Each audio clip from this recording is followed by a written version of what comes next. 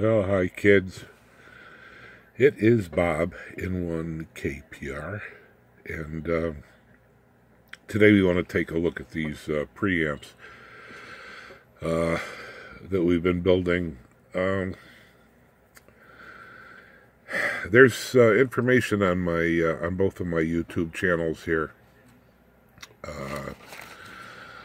Depending on which one you're watching now, in 1KPR, November 1, Kilo Papa Romeo. It's my call sign channel. And this other one where we're venturing off into other aspects of the hobby is Ham Radio Doctor. Ham Radio Doctor. So depending, you're on one or the other right now. So anyhow, we've been building dozens of these things. They're basically just RF preamps, nice and clean. The nice thing about them is that they're simple. What we were striving for is durability and the ability to not create overload up there in the front end or, intermod in your receiver. So we have tried all kinds of things over the years. We're using FETs and mimic chips and what else? Oh, video ICs, which work pretty well, but none of them seem to have the dynamic range and the intercept points that we wanted to get. Just to have like a carefree, autonomous, standalone, whoop-de-doo Olympic model preamp. All right, quickly. Listen, the history of this is, right now I've got about, 12 or 14 people that want these. And what this video is about, guys, is, listen, if you can handle a soldering iron without setting the house on fire or without burning your cat, why don't you just scrounge up the parts and put one together? Save yourself a lot of money. Here's materials and time. And I don't want to sell these. I really don't. I want you to build them, enjoy them, have fun.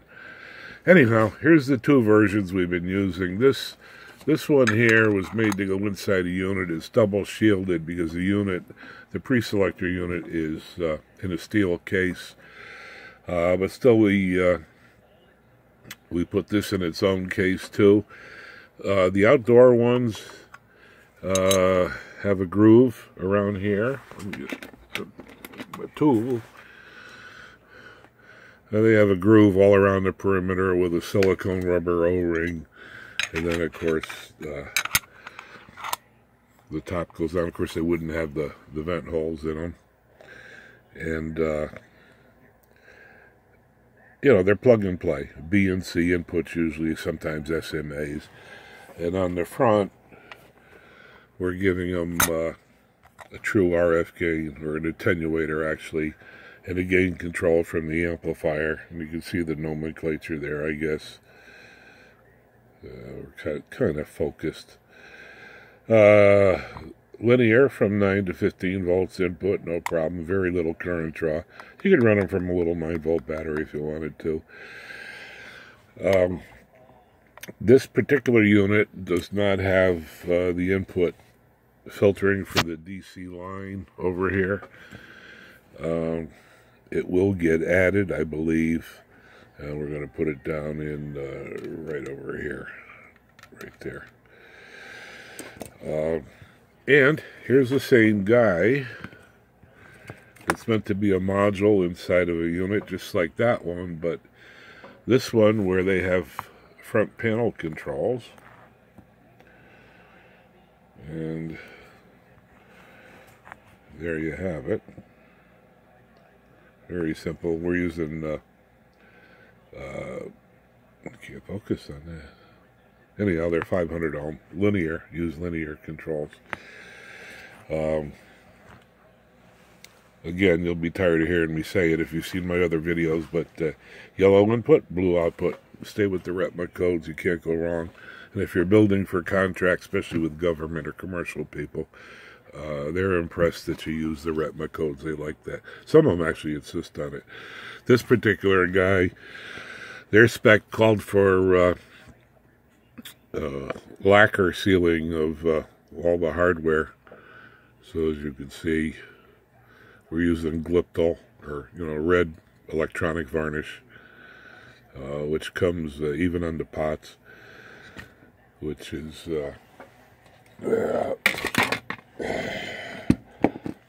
that there stuff. If you've been in electronics for any amount of time, you'll know what that stuff is. So same thing here. This thing will be double shielded and so on. And it's the same board as here. Put them together. Same board. Except this one has the pots on the case, and this one has them separate.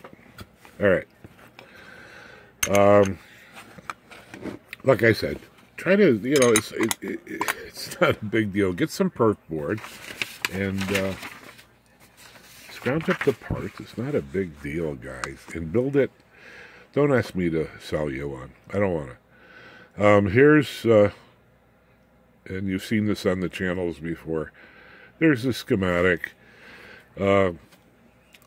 What I have to put in these two units now, these were built for testing, and actually I was going to put these filtering components external, but I think, no.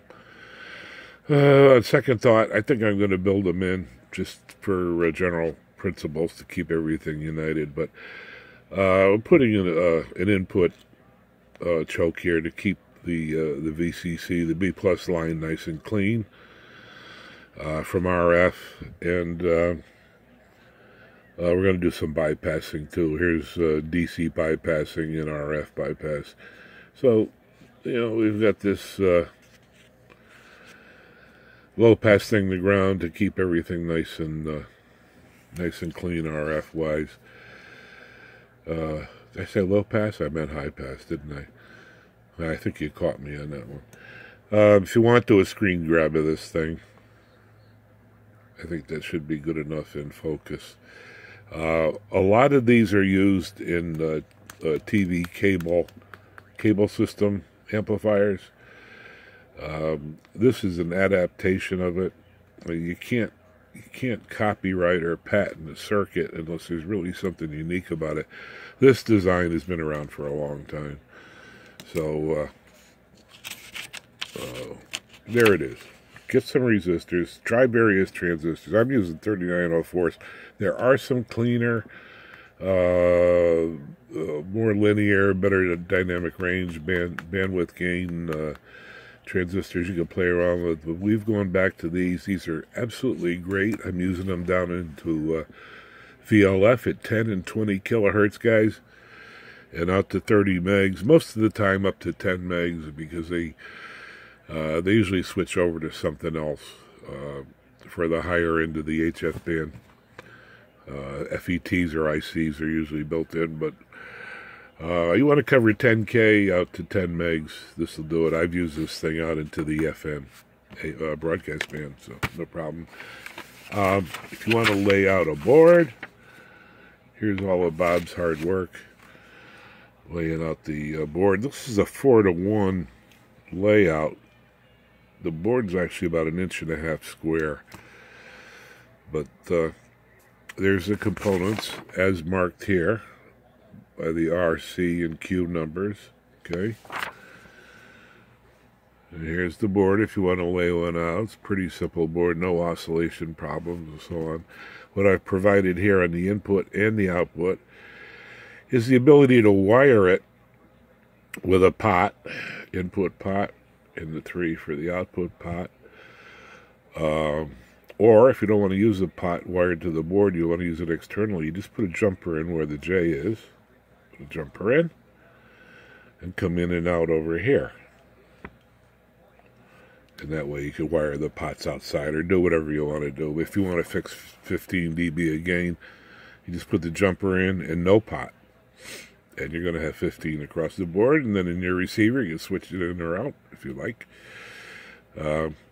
But this is the component side view with the green showing the circuit side and the parts layout. All right. If you want to do this on perf board, try that. Let me get that all in there. Okay, you can screen grab that. And look how easy. Don't ask me to make one and spend money. I'm not going to do it. Unless you're really needy, I'm not going to do it. And by the way, I got to tell you, all the ones that I've sold, I've made probably, and I'm not lying to you, anywhere from $3 to $10 profit. I usually lost money because the shipping rates are going up. So YouTube listing, I am not selling anything. I'm not selling YouTube. All the YouTube police out there. There's the layout. You can do it that way. Now, when you've laid out the front of your perf board, and you've got all these things stuck through the holes on the perf board, all right, I turn this over, and here's what the back looks like, just so you don't get confused wiring it. You can go line for line here. This is a little kind of like an amateurish thing to do. But what I did was I printed the component side, and because when you're working on the back of the board, it's very easy to get reversed in your head. So you turn the board over, and this is what all your wiring is going to look like. Really simple, right? All right. I've got this guy hooked up here right now. As you can see, let me turn this. You can see the little LED is lit. And I'm going to show you how nice with the linear gain pot here. I'm going to turn that and show you the... You've seen this before. Here we go. That's unity in the pot. Is that about the 10 o'clock position? 10 o'clock. Unity gain. I'm going to go down, down, down. We go down to dead air. Dead short. Signal short to go. Back up to unity. I'm going to go about half scale with the pot.